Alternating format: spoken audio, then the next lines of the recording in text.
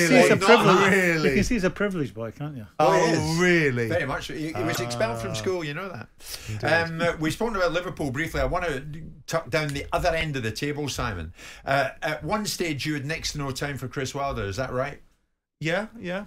Is he growing on you a bit with what you're seeing here? I mean, since he went back to Sheffield United, he's done more than all right, I think, in terms of expectation. All right, just one win, 2 draws, 4 losses. But Sheffield United, points are very, very hard to come by. There was a lot in the end of that match at Bramall Lane between Sheffield United and West Ham. We'll get to that. But Wilder's making a difference, and he himself is up for it.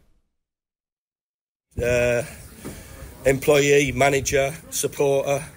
Over the years, we've seen a lot of things, and yet again, we've seen an entertaining afternoon, beautiful downtown Bramall Lane. So, listen, for me, it was the least we deserved, in my opinion, from a statistical point of view. If I can spit it out right, the stats point to a positive performance from my team, and from my eyes. And delighted to get something from the game, because with 5 or 10 minutes to go for the world, it didn't look as if we were going to get a deserved result from the game. Simon, it looked like they weren't going to get anything from that match. They snatched a draw against West Ham with the latest ever Premier League goal in the 103rd minute. McBurney's penalty.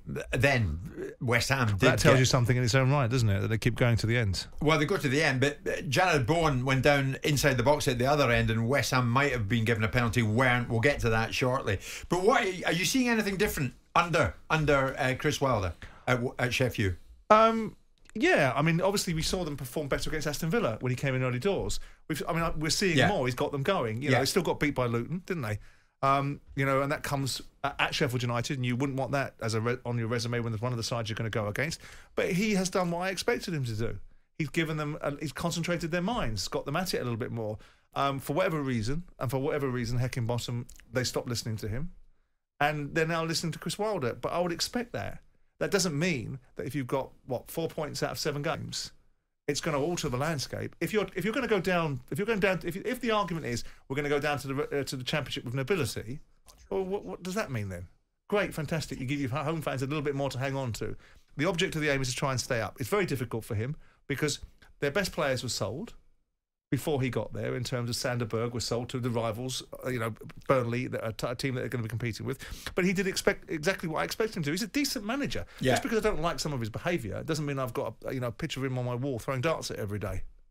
But the thing is, when you look at it at the moment, Sheffield United are right at the bottom on 10 points, and no team we know has ever survived with fewer points in the Premier League at this stage of the season.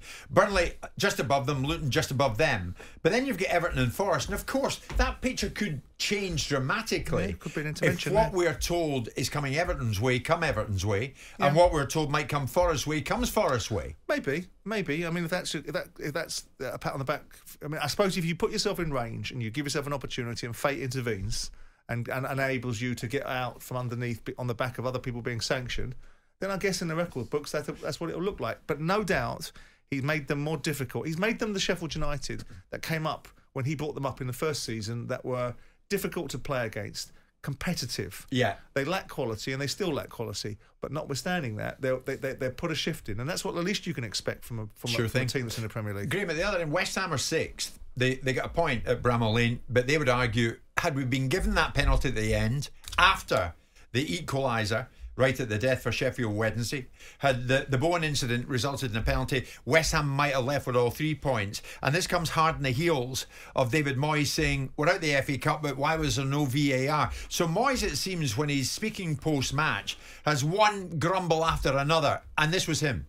You should ask the referee and see what they think, and ask the other people. We've got to a stage now where we're sort of settling for a level of officiating which we're all sort of shrugging our shoulders and saying, yeah, okay.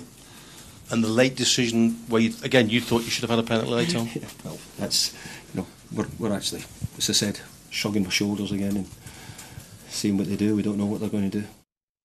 I mean, David there making the noise of a manager who obviously is frustrated. But how do you at the end of the day, Graham, that can only go so far. I mean, it's down to them, isn't it?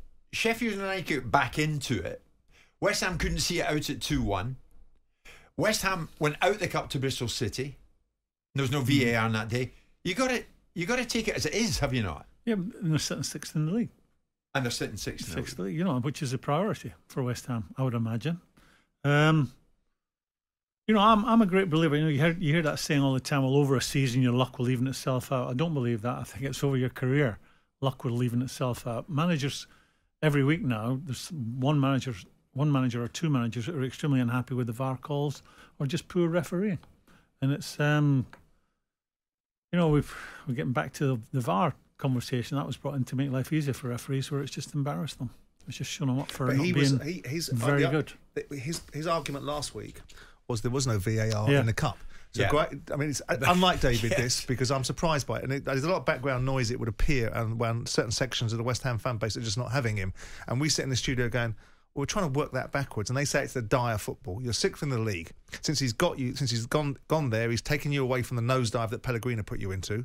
He's put you into Europe. He's won a competition for you. But then they look at quarterfinals of the League Cup, where he puts out a second-string team at Anfield and gets smashed. They then look at the FA Cup and go, we're getting knocked out by a Championship side after two legs, one at home when we've got VAR, and one against when we haven't. David complains about VAR decisions and then complains about not having VAR in the second in the replay. So it feels like, I don't know, David's being a bit reactive, because I don't remember him being like this. Part of the argument, I can understand the fans' argument. He's prioritising the Premier League is the most important thing for him. I can remember Big Sam taking a team to, I think it was Nottingham Forest in the FA Cup, and not feeling a team and them getting well beaten. And then there was criticism there. He's working with a group of players, and he's the manager, and he is looking at them on a daily basis and thinking he could do it every week. Bowen comes to mind, instantly comes to mind. The other little midfielder they got from Southampton comes to mind. These are guys that could play every other day. Yeah. And there's others that can't maintain that level. So he's making choices on what his eyes are telling him and what his medical staff are telling him. And it's up to him to come up with the right answers. I'm afraid, you know, losing in the League Cup, you know, feeling a team, was it Liverpool that went and got squashed at Liverpool? Yeah. You know, it's that a game they were going to win with the strongest team, as he thought. I come back to it. We discussed it 2 weeks ago. The priority for teams like West Ham has to be the Premier League. You don't have a squad to take every game on head on as you'd want to. So, you know, we come back to the replay aspect. You know, that's David Moyes who wants replays in League Cup. For sure. It's from 10 on AM, on DAB, via the talkSPORT app and on your smart speaker. talkSPORT.